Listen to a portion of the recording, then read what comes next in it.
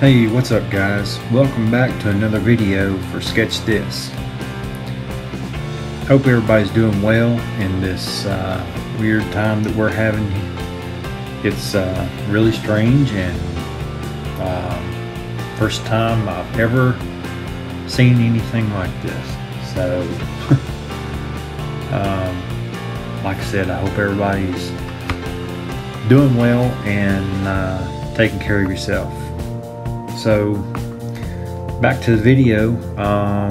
This is actually week 14, but as you'll see in the end of this video, I actually put on the drawing I write week 15. Jake Parker accidentally put on the email as prompt 15 for this week, but down in the original Inktober prompt list it does indicate that this is week 14. The prompt for this week is green. So we're doing a little thing differently this week. We're adding some color to this week's prompt. I'm doing a little thing for spring here. I'm just trying to show a tree that's in full leaf and full green here. I used to do bonsai trees a long time ago, back when I lived in Texas, and I really enjoyed those. I enjoyed creating a really cool style for those trees, and this was one of my favorite styles. It's what's called an informal upright.